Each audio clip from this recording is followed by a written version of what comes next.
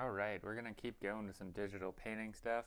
I just wanted to give another example, maybe throw out like slightly different methods. I wanted to paint this super creepy house that I saw on the corner in Austin, and yeah, it's just I think what makes it creepy is the fact that the second story kind of like rests on the windows of the first story. Um, and I might want to just kind of like mix some methods and um, sort of change up the color palette a little bit, push shapes, of course, and see what we can do to make this really creepy.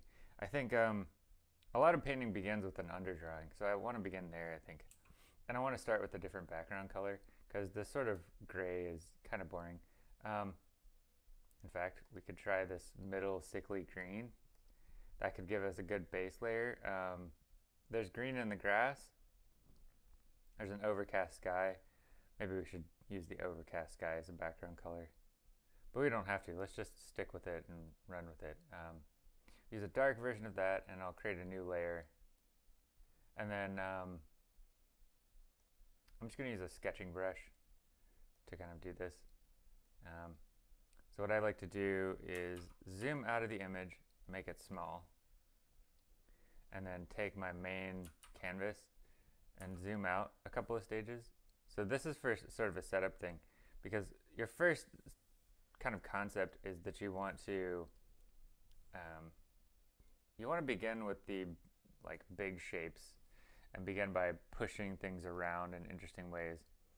So we can do a quick like test of the brush size. That'll work for now. And what we want to do is draw out like the composition. So interesting, we're going to pick up on interesting angles. I think the roof line is kind of the first interesting thing. It kind of goes up, kind of goes down, then kind of bends here.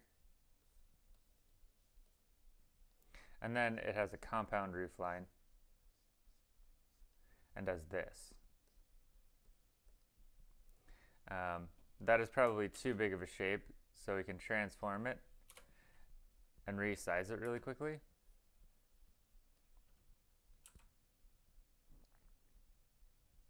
And then this is an awkwardly big triangle here.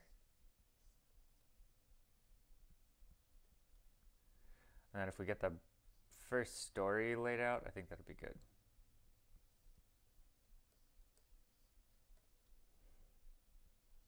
I want to be sure that there's overlap there.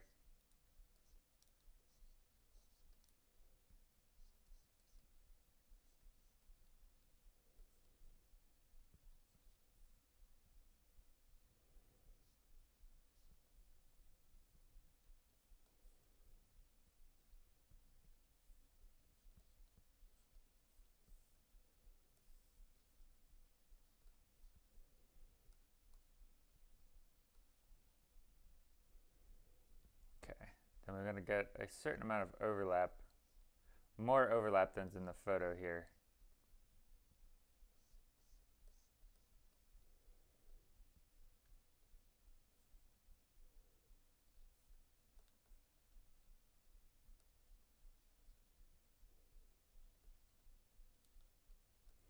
So what we want to do is just seek these shapes first.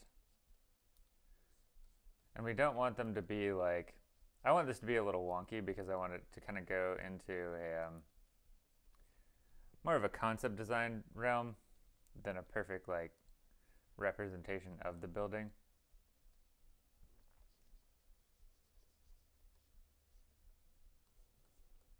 And all I think about at this stage is like, is this creepy? Does it have the shapes that I want? The shape language is really important for something like this, because I'm also painting it basically flat. I'm not, it's in perspective, but it's not like I'm looking at the side of the building, looking at the corner. And since I'm painting on the sketch layer, I can keep moving it around, and I can transform it again if I need to. So this chimney covers up a corner here. You can see a second side of it.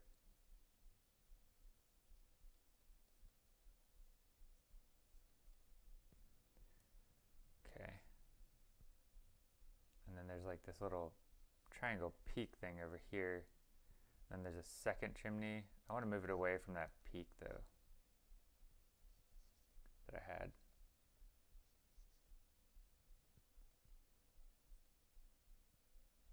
Okay, there we go.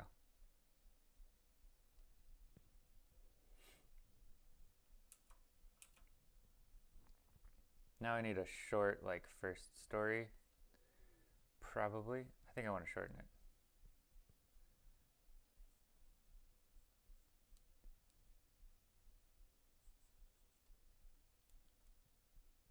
Make it like that.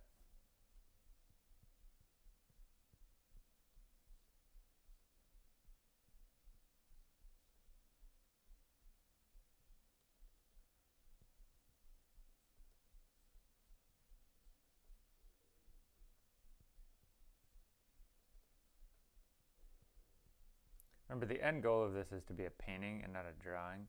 So I can't get too far into the drawing, otherwise I'm just going to draw.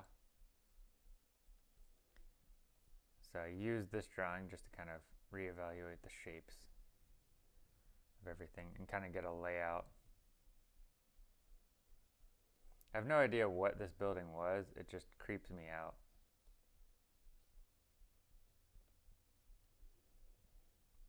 It looks like someplace that's pretending not to be a prison but is a prison, you know?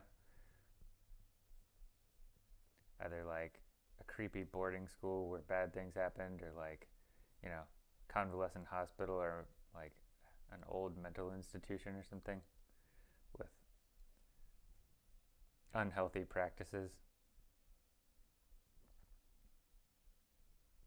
And then we want to complete out the composition so we can lay out some trees and things and some bushes kind of in the foreground. And if we make them based on triangles, it'll seem creepier.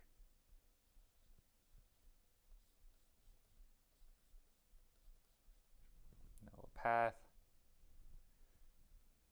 Get some plants and stuff lining in the front. We got plants in the back.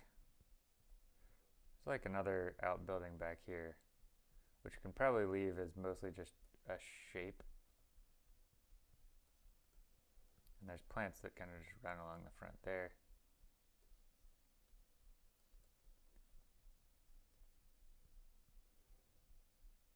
And I like the idea of like a creepy foreground tree.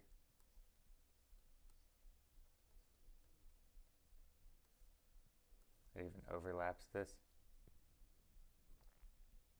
Okay, so now what you do is you take this and you put this into multiply blend mode so it gets darker, and then you're going to draw under it or paint under it, as long as you like those shapes.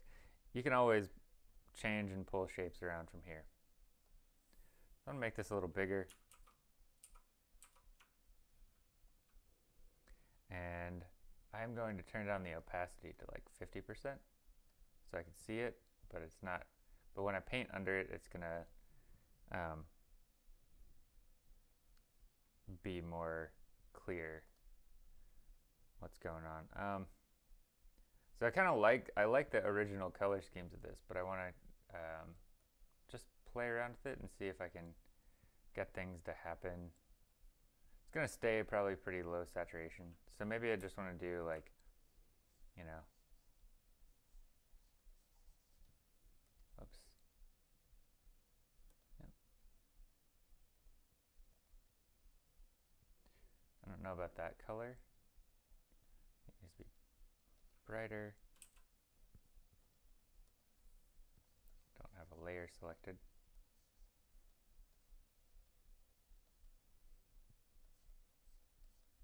What I want to focus on in this sort of first layer is just, well, I mean, the main thing is covering the canvas or the artboard.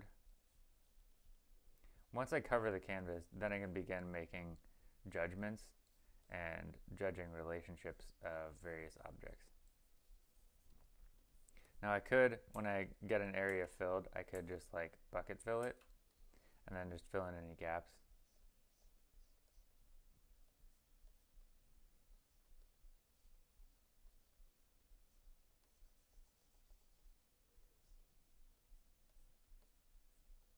bucket filling is always an adventure because inevitably there's some area that you didn't like quite fill, and then it just fills the whole canvas. So what I do here is I look for places where the same color occurs, and I go fill those in.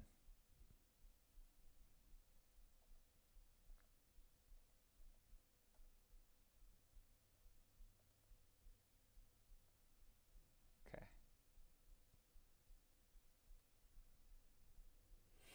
So this is looking more red than it probably is, just because of this blend mode. And then what we can do is keep doing this and turning off our sketch layer periodically so that we can judge what's happening. And then here, I'm going to cover up even the windows probably.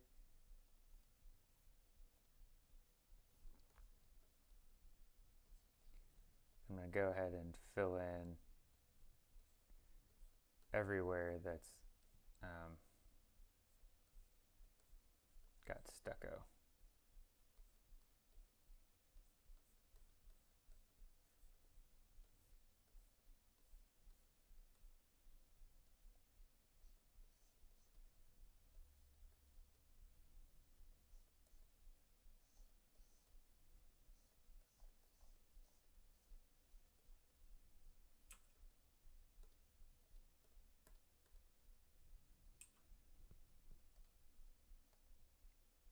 So I'm getting, what I can see here is I've got little gaps, and I can fill those gaps here, because in the end I want it to be a painting and I don't want it to be a drawing, so I have to fill these little gaps better.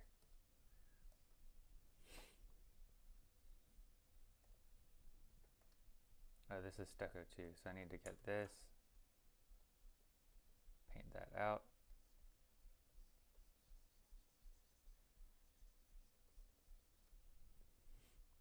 And then I need to start from here and then develop a probably pretty orangey, fairly saturated middle value.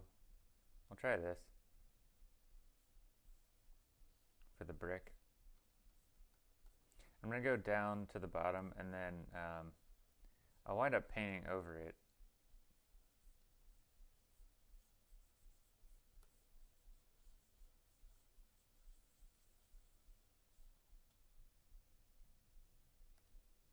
The door doesn't have any brick, but that's okay because I'm going to paint the door on top. So there's like really methodical ways to do this where each color could be its own layer, or each area that overlaps the next could be its own layer. But I wanted to teach you kind of more of a non-methodical, or teach, I say, just demonstrate a non-methodical way that's like very intuitive, that no matter what software you pick, you can just like kind of work with it like this. The other thing that we can do from here now, that this house is covered, is the house isn't the whole painting, right? And so what I like to think of it as is going for cheap real estate. So the cheapest, easiest way to like cover a bunch of stuff here is going to be to get the sky in, because it takes up so much of the canvas.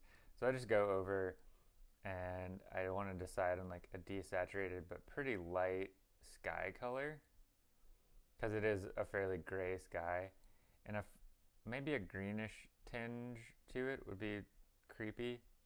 I don't know. But what I can do, since I'm working on the same layer, is I can go from here.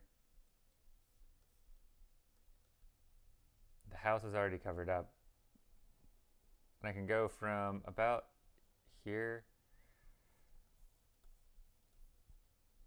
and what I should be able to do is just bucket fill the sky area. And I went below the horizon there kind of on purpose. Okay, so if I turn the sketch layer off, I'm kind of developing things, right? And then I need to actually get a little bit of these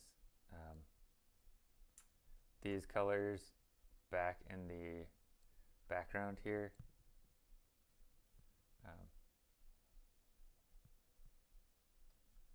less saturated.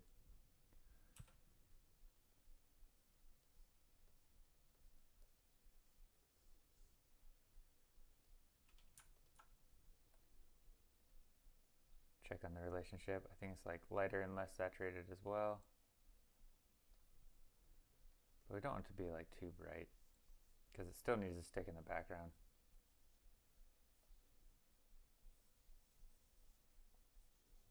Horizon's pretty low, somewhere around the door. So we're gonna paint the bushes to kind of hide some of the horizon. And these are gonna be fairly dark greens, so I'll pick a green, but kind of maybe like a yellow green around here, and I'll do that for these shrubs. There's lots of cool brushes out there now, where you can just like get an immediate foliage texture, and that's fantastic if you have to work fast. But the thing is, it won't be quite as nuanced or interesting as if you kind of hand draw stuff. So I like to just kind of focus on the edge first and create interesting edges that imply that foliage, at least on layer 1, right? I'm still working on layer 1. And I do want to preserve kind of the triangularity that I was thinking would be interesting at the beginning. And then what I can do is, where I see through these areas, I can keep building up these small textury marks.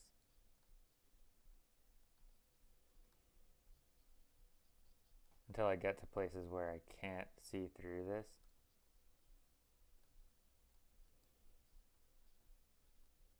Now if I had this on another layer, that would be more convenient probably.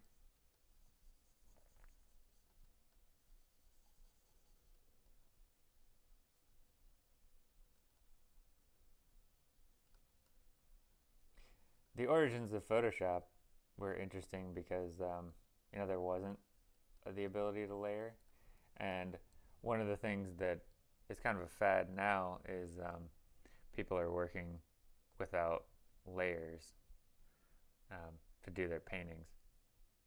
So this has kind of a rough edge, and we've gone with like a graphic painting style, which is pretty nice in a lot of ways.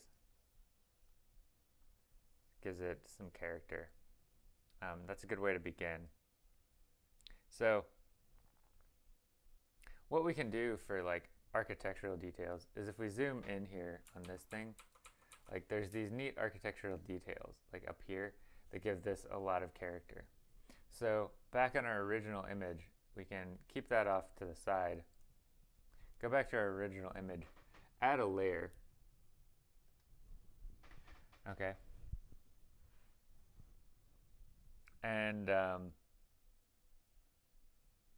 maybe that's a bad example. Let's do just one of the windows. Let's take this window. So what we need to do is just paint this window. But I want to paint it on a new layer. And I'm going to ignore sort of the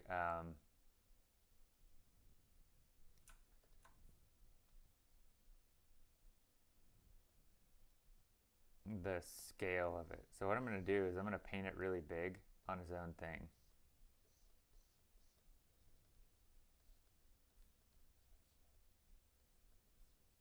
And just kind of work on the proportions really big. Bucket fillet. And then I can take this stucco color and begin to subdivide this thing.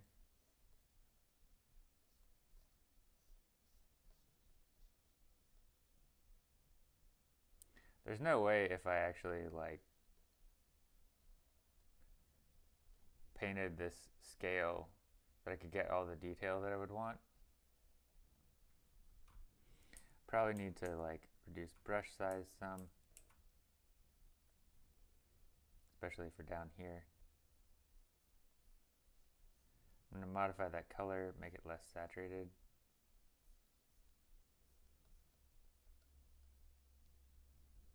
I can get some darks in here too.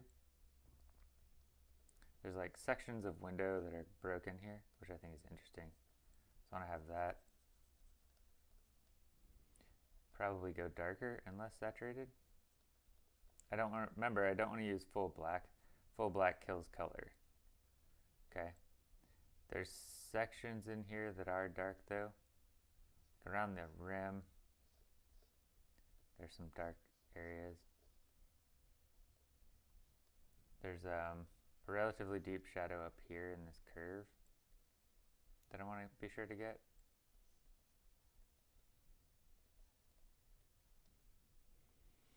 Then I want to get like this stucco color again, but like a slightly darker version to go here.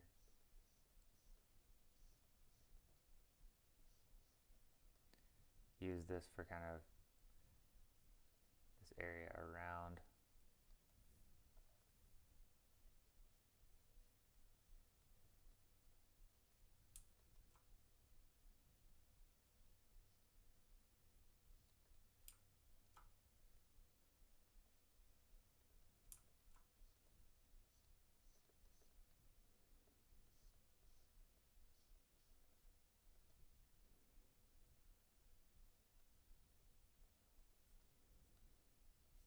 And I can actually paint the bottom of this window here.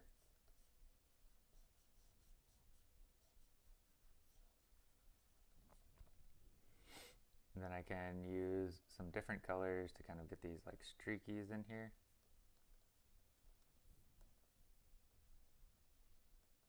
There's a little orange in there too, I think. Then I can get some like shadows under it too.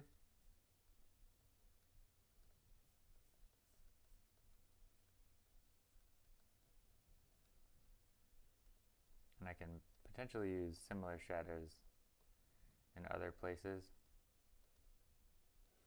If I squint, I think these windows are overall a lot darker.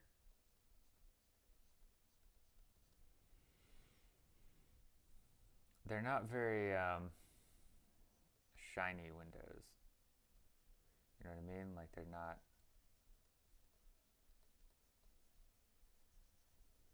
very reflective. I need this to go up here too.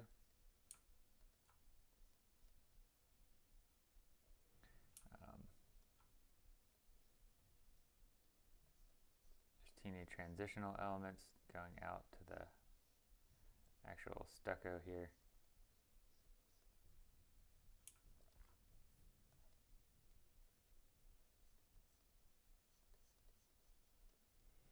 I could probably introduce a little bit of the sky reflection, just a little darker.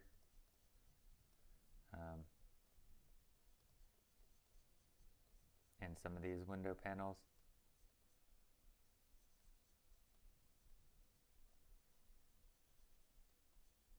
Doesn't have to be like a perfect reflection though.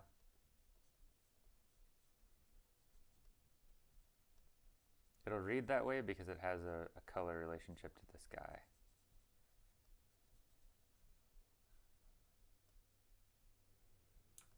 Oh, this is broken here too, so we can run that all the way out there. There's some deep shadows under here too, which we can use. Okay, cool. Anyway, that's enough. That's like that's super detailed. So what I do is I hit transform, Control T, edit transform, and then I can pick the transformation style that I want. And then I can, you know, zoom back out of my image so I can see like reference-wise like what I like about this.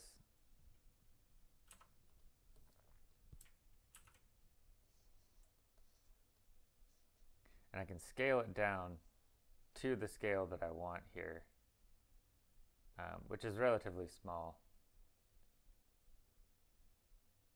It goes under that, lines up roughly around here. Cool. So that's like my first architectural detail. And if I want to, I could create a very detailed sort of painting this way by painting like these things really big and then scaling them down. Because you'll notice that when I zoom in, right, it kind of just, everything kind of just blends in nicely. Because I've used a similar color range as my layout, okay? So then I can do this for anything. I can do it for every single window. I can do it for brick textures. Um, you know, if I get a shingle texture that I'm happy with, like I could take this, add a layer. I could take this color. I could start drawing out some shingle textures, right? I could kind of break them up a little bit. And I can make them go kind of in perspective the way they're going in here. I could draw out a big grid of these things, whatever. Then I can hit transform and scale them down to where it's a reasonable size on the texture. And I can move it into place. Then I can copy and paste it and start moving them around. Whoops. If I make sure I have the correct layer selected, which is this one, I can hold down by using arrow keys, and if I use shift, it moves faster. Then I can go up, move it into place, right? Then I can merge these layers together, copy again, paste them again. If I grab the right one, which I didn't again, I can again move it into place, bring them over,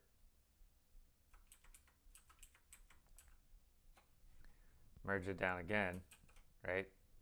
And keep copying and pasting. And eventually I'd get this huge texture, right? And then, you know, I don't necessarily like the scale of that. I could make it bigger so you could see it. Okay, now it's obvious that I'm repeating the same thing. So what I would want to do is come in here to this layer, right? And then begin, get a very small brush out, and then begin like making some changes where things, so things don't line up as in such a systematic and boring way. So I can create some nuance in there. And then I can also take my eraser out where I don't need the texture, and I can erase some of the texture. Because I don't need to like overdo it with the texture and I don't have to draw every single shingle, right? You know, where there's a lighter stain there, I can concentrate on texture there. But you see how doing that, it begins to build a texture. And if I do that really, you know, over and over and kind of repeat elements, but then go back in and put changes in, it's going to work really nicely. You know, other things that I can do are when you're working with architecture. So let's look at a close-up of this siding. Okay, so if we look at the structure of the siding, there's a dark line, a light line, wood, like 3 layers of wood, and then another dark shadow, and then the stucco. So what I want to do is go to the area that I want to fill, right? Say I want to fill like this segment right here. Zoom in so it takes up this whole area, right? Then I can scale my brush. Okay, so I've got a pretty good scale on the brush. So what I can do is click where I want it to begin, hold the shift key, click where I want it to end. It's a straight line, right? So I'm working on a wonky object. So instead what I have to do is have average straight lines, lift up the shift, boom, click, boom, click, boom, click. And this creates some straight lines that I can then work off of, and I can build them up to be the correct thickness. I'm using pressure opacity, so that's why the thickness kind of got a little bit different. Then I can clean up the edge. I'm still working on a different layer. This is a mistake. I can also just start merging layers down into that first layer too, if I'm happy with what I've done. And I can, you know, keep painting on it. I find merging layers helps me move along. Anyway, the next thing is to take this light color. So this is, I'll take this color, I'll make a desaturated and lighter version of it. I need a slightly bigger brush. So I dot there, whoops, hold shift, paint, shift, boom. It barely showed up. Oh, that's because I had hit the wrong key. So I'll do this on another layer. So I can dot it, hold shift, and then I can go back and forth on that line if I need to bump up the thickness. Boom, shift, boom. I can go back and forth to bump up line weight. Boom, boom, boom, boom, boom.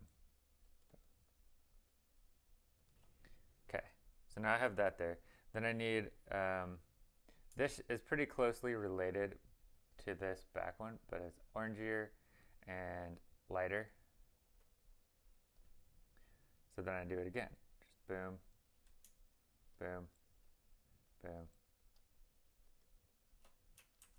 Too heavy. So then I can kind of paint it manually.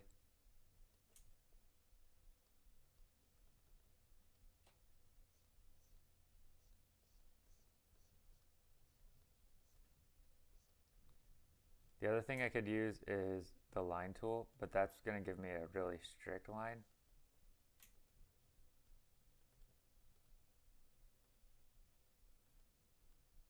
So I click back and forth a few times and it builds this out. And then there's a thin shadow strip. So I get like a teeny line, about like that. Maybe a little lighter. It doesn't have to be that dark.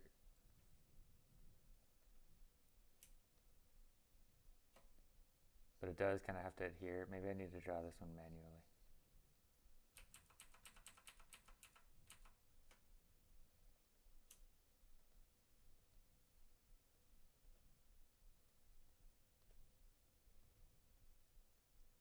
If I hold shift down and keep dotting, I can just do a whole set of straight lines down.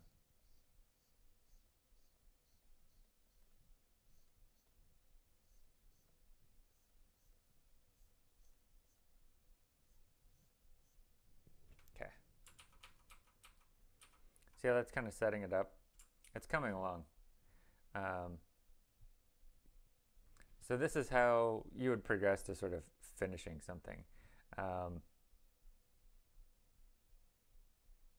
And if you're confident in your colors, you know, you can begin to finish stuff directly if you like these shapes. I would probably want to just like fiddle around with some of this base layer, you know, some more, and just like really get happy with these shapes without the sketch layer on it. Just clean it up some and work on things like this. Just say, do I really like these lines?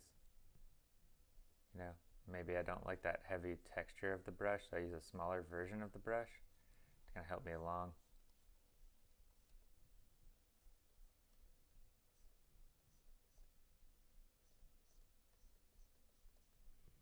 Push these shapes all the way out.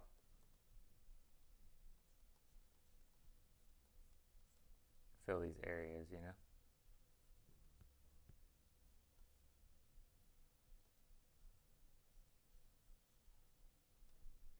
Then I can always come back and check things, right?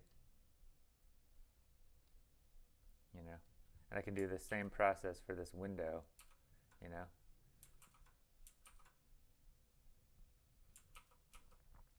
Because it's a really distinctive and interesting and characteristic window. So I could just add another layer on this thing and then paint it in the same way, right? Or what I can do is I can sort of like dab a color off of this, you know, get a big brush here and then like give myself an approximation. Because part of it is like I still need to judge these shapes in some ways. And then I can paint over them again, you know.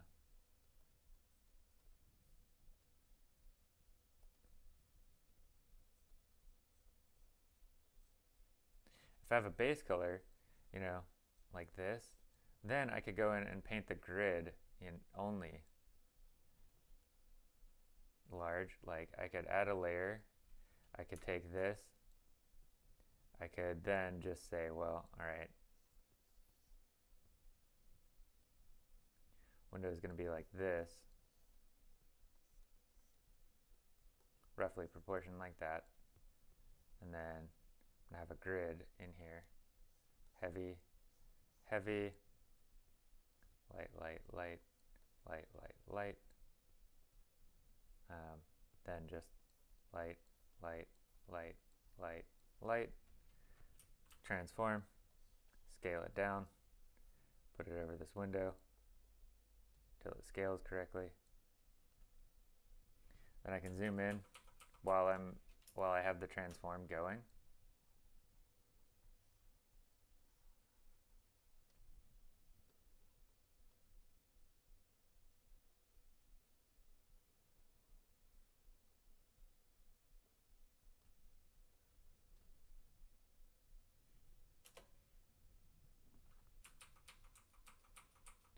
Zoom out, it kind of works, right?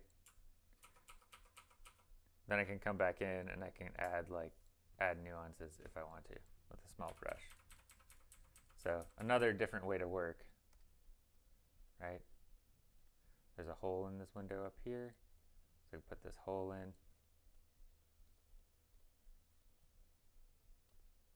I could get middle values of these things and start to work in here.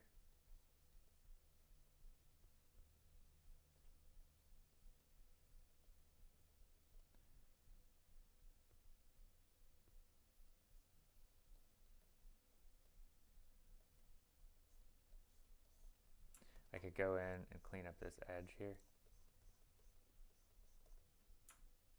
Grab this middle value again. There. Could add different planes into this area. Begin to add like textures and stuff onto here. This is like rust red here. Dark down here. Add the bottom of this. Then I could use that rust red in here too as part of this lighting scheme. Then here I could take this, I could use dark versions of this, especially up here.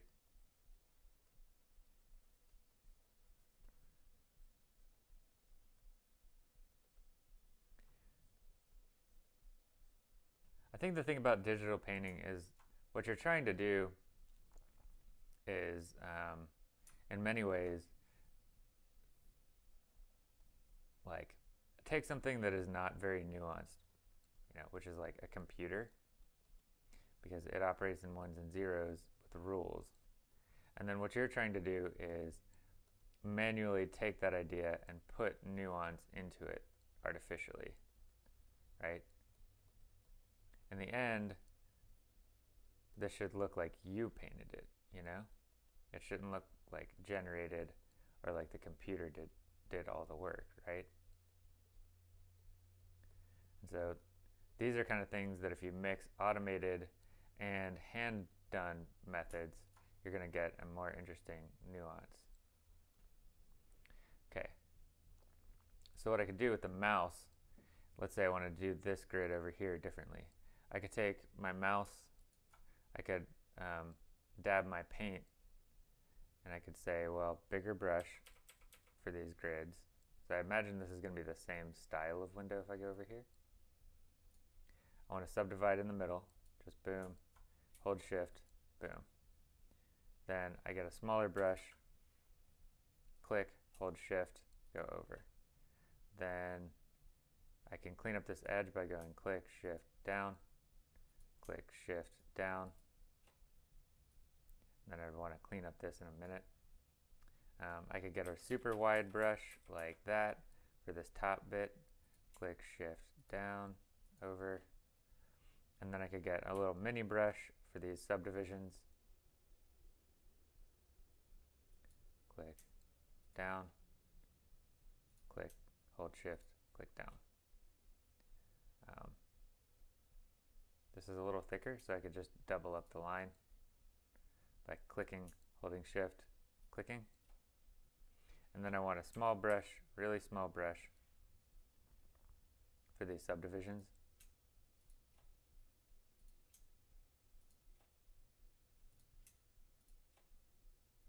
Now notice how there's perfectly straight lines, but they're a little wonky. You know, I think that's cool because that's part of the style that I'm going for this painting. You might not like that style, and so you could actually, you know, use a more like snap to grid sort of approach, which is also fine. I could take this color and then